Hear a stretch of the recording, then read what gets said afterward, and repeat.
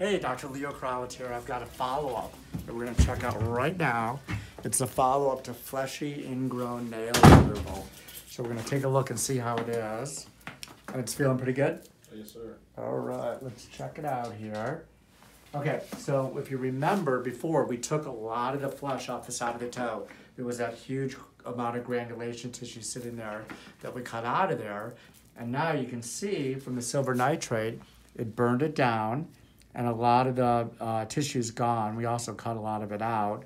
Now it's healing from the inside out, but there's a layer of exudate, which is drainage, and the drainage dries up into a crust. And you can see it when you look closely at it.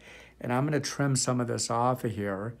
Now you may feel that if it hurts too much, let me know. A lot of this is dead tissue, so tell me if you're feeling anything, okay? But you can see how it comes off real nicely here. And we're gonna peel off all this dead skin around the toe. And then we're gonna go back into the area where we actually remove this stuff. This is where it's gonna get a little sensitive. Are you doing okay? Mm-hmm. Okay.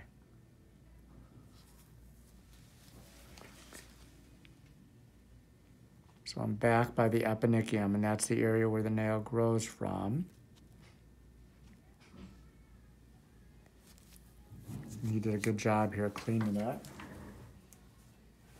And when you look at it, you can see how the tissue is white. That's called maceration. And the maceration is just from the drainage. And the drainage sitting on the toe and on the skin for any period of time causes the skin to get white. It's like being in a swimming pool too long. And your skin turns white. It gets a whitish color because it gets waterlogged, basically, and that's what maceration is. Now we're gonna see if we can get any of this out. And that's just macerated. That's macerated tissue underneath there. So we're gonna have him dry this a little bit more, and we're gonna have him leave this open to the air more, especially at nighttime. And he can wear just a sock on this at nighttime after he puts the antibiotic ointment on there. This is doing really well here. I'm trying to go back under the eponychium a little bit, and this is very sensitive for people. And that looks really good. You can see the nice straight edge to the nail right there.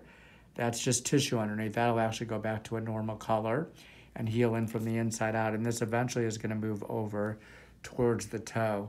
So he's getting excellent healing. I'm gonna put some,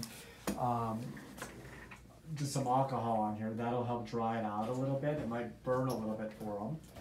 But it's gonna dry it just for a second here. You okay? Is that burning? It's okay. Okay. And then I'm gonna put a little bit of a dressing on here too. He'll take this off tonight, and I'm gonna have him start using betadine on this. The betadine, it can slow down the healing time, but I like it for about a week because it helps dry it out. And you saw how macerated the tissue was. So this will dry out the tissue, and then as it heals, it can start moving towards the edge of the nail, and it'll look perfect once it's all healed in. And we'll come back and take a look in a couple more weeks. Thanks.